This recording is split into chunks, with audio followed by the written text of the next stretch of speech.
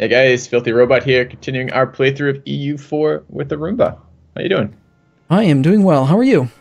I'm doing not too bad, not too bad. I'm looking forward to getting the nobility back on track so we can exploit them again. Nice. Sounds good. I like that. It's coming up, right? Should be soon, yeah. And you were getting excited about something during the break. What was that? Well, we just had our truce expire with Denmark, and you remember how we were talking about how we wouldn't be able to attack Pomerania anymore because we're trying to be friends with the Emperor, Bohemia? Yeah. You notice who Denmark's allied to? Denmark is allied to Pomerania. Yeah, so if we attack Denmark, we're not really attacking Pomerania, we're attacking Denmark. So Bohemia won't be upset about it, they won't defend. If we take land from the Empire, as long as we're allied to the Emperor, he's not even going to demand unlawful territory. He's just going to be like, yeah, well, you shouldn't have done that, but it's okay, basically. So we need to decide now, like, are we going to just like straight up take the alliance with Bohemia? And I think we should, because it's a great opportunity right now to advance our interests. Okay. Do we want to fabricate? I kind of want to, Yeah, I'd get one more claim on Pomerania, and we should ferry our army over there. It doesn't look like, well, we got 60% on the Methian separatists and 50% on the Ulstrians. About 2.5 years, roughly. Well, could we suppress the Methians? No, 15. Why is Pale so... If I click on Pale, is it going to tell me why they're so pissy? Yeah, they're pissy because we lowered autonomy. Remember, we lowered autonomy to... Yeah, I do, but I'm trying to see where the modifier is that tells me that it's going to cause 15 unrest from that. Hover over the 15.9. Unrest. Yeah, okay. Break the Black Douglas, legitimacy, positive stability, controlled by the clergy, non-accepted culture, separatism.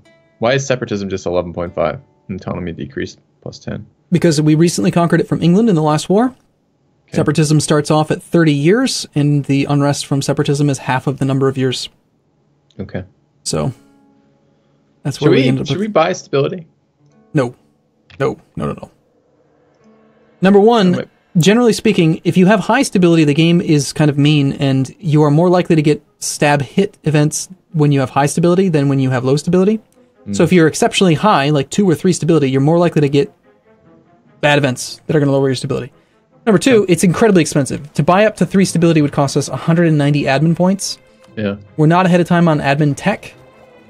Yeah. And admin is going to be useful for coring. No. Okay. I generally wouldn't even buy stability unless I'm in negative. I would buy to 0, but I would never even buy up to like +1 in most cases, barring like religious conversion situations. Okay. So yeah, I will unmothball the transports. Okay. And we're going to war. I want this next military tech. Yeah, well, kind of. Depends. Does Denmark have it? Well. Yes, they do. They have Tech 8. So, is Denmark's navy actually going to matter? Sorry, their army. Is it going to matter? Are we going to be able to just block them off because we've got superior naval power? Do we have naval power? I don't even know. Yeah, that's good questions. By the way, nobility thing just expired, so now we can do something with that. Nice. I'm going to briefly... Denmark has 0 heavies. They have 6 ships. Norway, their subject nation, has 0 heavies and only 1 ship. So we don't have very many heavies. We only have 1 heavy right now, but we have naval superiority as is. I would like to have more heavies, but... depends. What do you think? Do you want to buy up a couple more heavies just so that we can... No. Have an edge? I don't know. We're spending our money so aggressively. We're not... I feel like it would be nice to have some economic prosperity for a little bit to do some development of like buildings and shit. Okay, yeah. But the primary building we would want to be building right now is shipyards. So we could build more ships. So we'd still be spending the money. I think we should build at least 3 more light ships right now to get up to our force limit. Which I'm okay with light ships. I'm not so okay with heavy ships. They don't do anything when we're not warring. And like no one has a navy that we're going to be warring right now that I care that much about, right? Like you just check the navies of the other 2 and like who cares? Like those are minimal navies. They will also pull in Pomerania and Galray, which we should check on as well. I'll check on those real quick. So you were looking at the nobility. Nobility, yeah. They're currently at 4% loyalty. They're not real pleased about that because they don't have, and if I mouse over that, it says because low legitimacy is not a positive modifier, but unless they demand more territory, it will change towards 50%. Blah, blah. Where does it say that they need... Where does it tell me how much land they need? I thought it told me that in here. Hover over the third column. The nobility controls 7.4%, and they expect to control 15. Okay, so we'd like to get them to 15, because then their loyalty will start trending up, right? Yes. Okay, so we should do that. Yep, I would look at giving them Marches, Hampshire, and Kent. Assuming that won't put them above 80% influence. Marches, Hampshire, and nobility. That's our newest land. It has the highest autonomy. And increase their loyalty by 4, influence by 6, so that will give... Okay, that will put them at 62, and land percentage to 11. So we'll give them marches. Seems good. Okay. And we need to give them another 4%. Yeah. Looks like if you just give them Kent, then they'll be at 15.1% overall. Right. And then their loyalty immediately got to bump up, and now it's actually increasing. Yeah, but they're still going to be pissed for a while, but that's okay. As long as it's increasing over time, that's great. Now, the last province, Hampshire, I would either consider lowering autonomy there and leaving it unassigned, or giving it to the clergy or the burghers, one of the two. I would not leave it just unassigned. Take a look at what we want to do with the burghers. I want to look if so giving them territory increases their influence and their loyalty, right? Both, yes. Yeah. So I kind of wanted to demand admin from the clergy. That's coming up that's 6 years away still. And the burghers was contribution, which is coming up in a year. So it might be nice to have a little bit more loyalty with the burghers. Yeah. I mean, it's not going to be too big a deal. 37, we want it under 40. So if we gave them one province. I know you were saying earlier not to give, or rather burghers, they prefer the ones with the trade modifiers. Yeah. And that isn't going to have that, but it would be nice to take the money, right? Yeah, in this case, I'm not sure. I'm actually... Power too. Interesting. I'm leaning towards giving them Hampshire to the clergy, because you'll notice English separatists are actually pissed again. Already, they're back up to 20%. Kent, Hampshire, and Marches now have 10.9 unrest. Like, they're... How are you seeing the clergy? What does it say the clergy do something special with unrest? Go to, like, as if you were going to give it to them. And then in that tooltip, it says, it will have the following effects in the province. Minimum province autonomy, 25. Local tax modifier is removed. Local unrest, -2. Local unrest, -2. That does not happen for the burghers, huh? No, the clergy are the ones that lower unrest. All right, so it's just a function of the clergy. Okay. Basically, our legitimacy's trash right now. We lost 1 stability, and that's the main reason. Tolerance also came down, because tolerance is affected by legitimacy, so... We lost a lot when we switched to this guy, so our unrest is looking really bleak. If we're going to go on an offensive war, we could probably handle the unrest as is. But when we win the war, we're going to have overextension and war exhaustion, so these rebellions are going to fire like right away, which makes me want the clergy to lower unrest. All right. So, yeah. And that also pretty much outs the idea to lower autonomy, because we just don't want to have any more rebellions right now. Okay. Okay, Pomerania has 20 ships, by the way. They actually have the most significant navy. That's funny. Yep. Tech 8, Tech 9, wow. Damn, we're just about to get another claim out of that, too. Yep, Tech 8, and then Galray. Just trying to check. Where the hell is Galray? There he is. He's on Tech 8. So everyone's on Tech 8. We're only on Tech 7. Yeah, it's time to get Tech 8, I think. Yeah, the infantry fire would be nice. The only drawback is that every idea you take right now is going to reduce the next tech cost. So it'd be so nice to be able to power through all of these ideas in a row. But yeah, I don't. The next idea is going to remove the tech cost. What does that mean? You remember from last session? Come on, every idea you have in that category reduces tech cost by I think 1%. Remember? Hover over the tech cost for military. Okay. Ideas -8%. We have 4 military ideas. Each one's reducing tech cost. Oh, that's where that number comes from. I see. Yeah, we talked about that. We did. I know we did. All right. Well, I remember it too. I know I do. But yeah, there's enough people that I think that having the tech would be more important anyway. Done. All right. We need another claim on Pomerania. I'm going to get that. Okay. We lost both our spy networks. Got kicked out.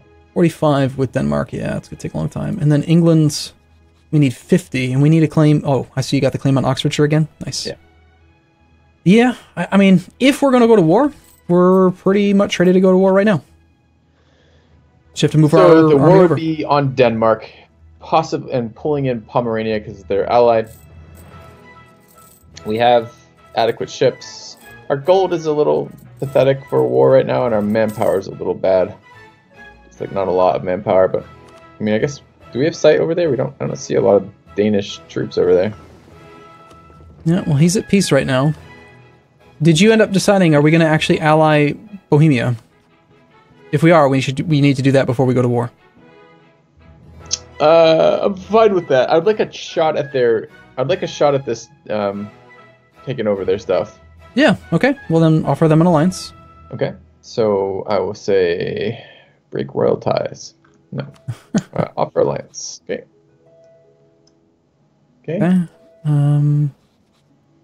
Let's see. Sweden has a truce, so we can't expect to call him in. France is now losing his war against the English, which is funny. I don't know how that turned around on him, but okay. Well, it's because he's fighting Castile, Aragon, Naples, Portugal. That's Let's a lot Let's of move people. some troops over, I guess. Yeah, let's do it. Let's go to war. Most of them are already over there.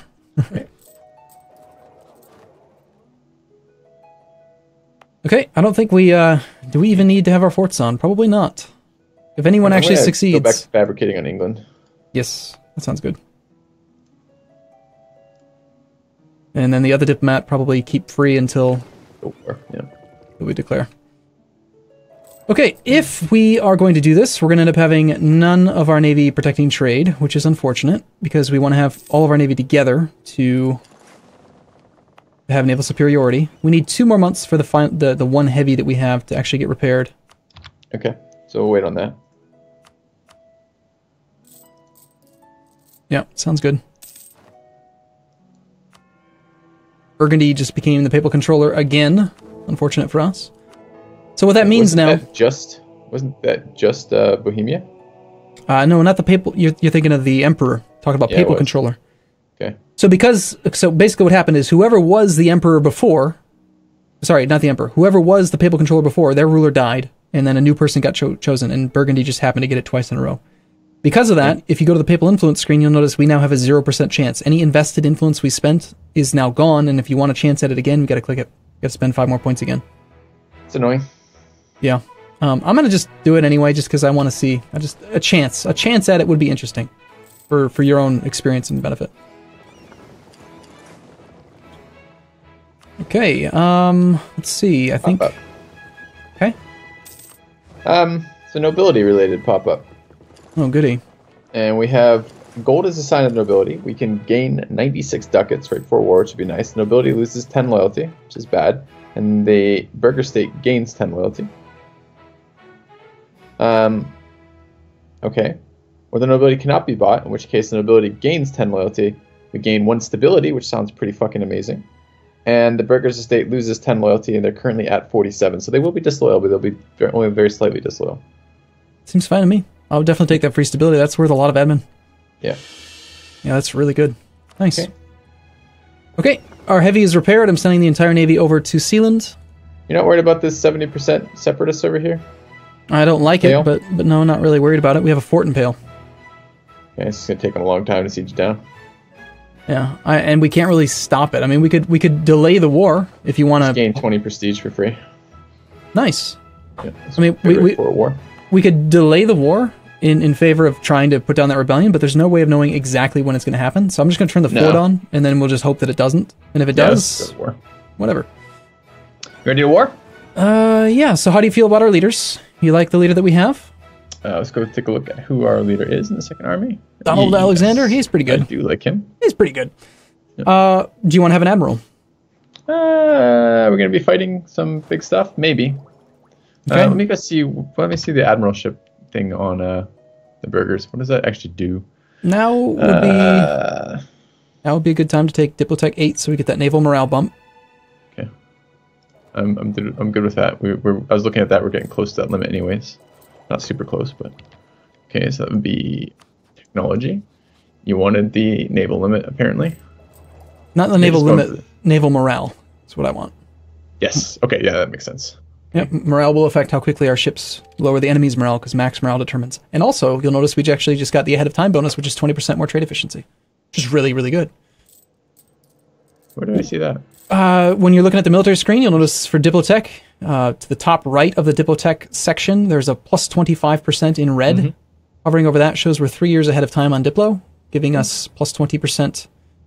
And minus yearly corruption, which is actually good right now. Yeah. Although, are we paying for corruption right now? No, corruption got down to 0, so we're losing nothing. Okay. If anything, it would have been nice to... Earlier. Yeah, earlier. Yeah. Well, I didn't know it would do that for us. Mm-hmm. Okay, so... I don't know that there's much else. Is the courthouse a building? Yes. Okay. Yep, I would just keep the money that we have stockpiled. I wouldn't worry about turning on any other forts. I'm not too worried about the other rebellions. The Ulstrians are next to Pale, so... And you are considering an admiral. I don't think we need it, but it's only Diplo points, and we're ahead of time on that, and it wouldn't be horrible to have a few extra pips for combat. I would like it. You've lost us some heavies recently, so it'd be nice to get something to offset that. Well then, let's see your luck. Yeah, roll an admiral. Oh, he's amazing. A 201. Not that great, but hey, it's better than nothing. We'll put Douglas Keith in charge. How's the fire phase compared to the shock phase in naval combat? They are functionally identical. Okay, so all right. They still go fire first, then shock, but they don't have any variation at all whatsoever. Okay. Okay, so let's do this war. Okay, it's look at that, Skane, mothballed fort.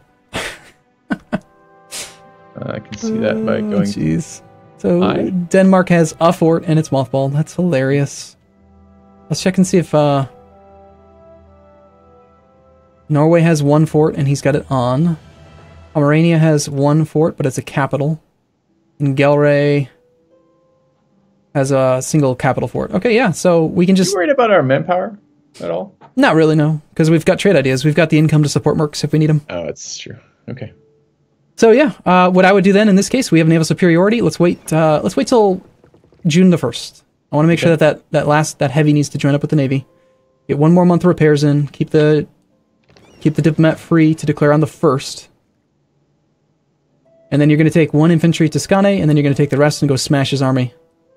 And we'll see if we can stack wipe it real easy by giving him a pseudo retreat path. Okay, go ahead. Declare the war if you're ready. Just make sure nothing. Let me right click on Denmark. We go to declare war. We're not pulling in. All right, so we're not asking any of our allies to join us, right? Nope. Sweden can't because he's got a truce.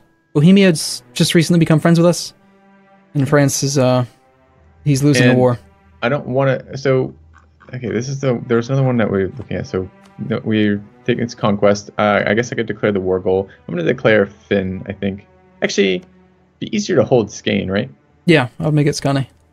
Okay, so we'll make it Skane, and I thought there was some way we could declare if the enemy. What is the co-belligerent stuff? So I'm looking at this again. I'm just looking.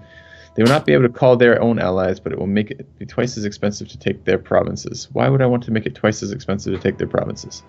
Okay, so if you don't co-belligerent Pomerania, and we want to take land from him, then each province you take, negotiating is going to cost twice as much. If you do co-belligerent them, then that penalty is removed, but they will be allowed to call their allies as well.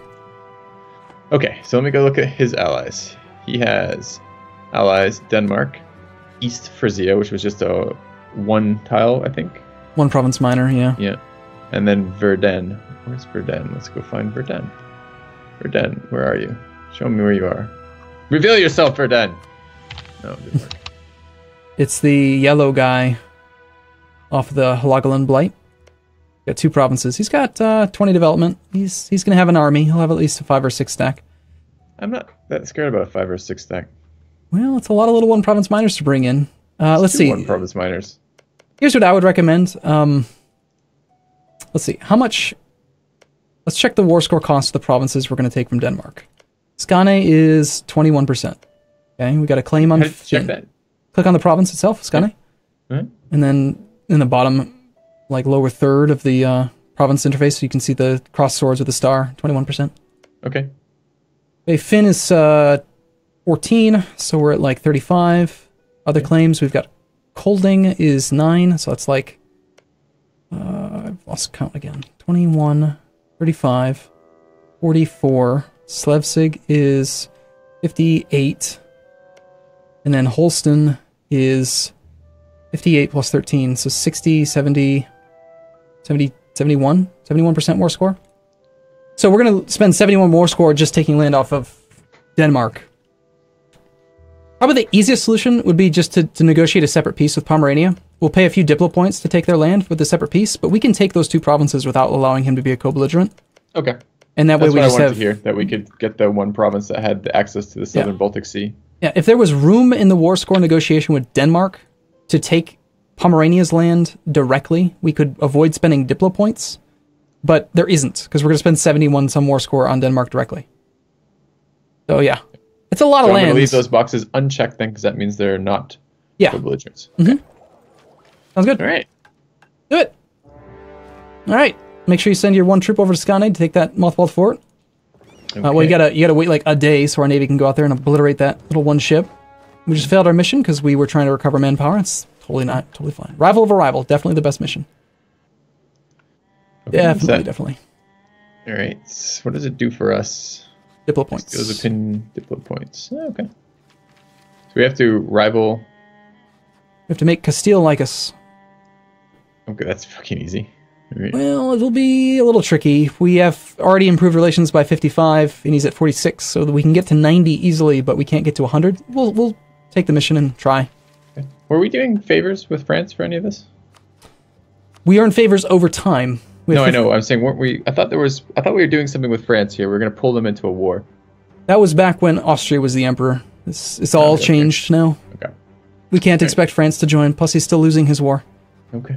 So, okay. Well, we're gonna take a break here. But next episode, you're gonna go win this war for us, right? I'm going to lose some troops and see how that works for us. All right. Sounds good. See you in a bit. Soon.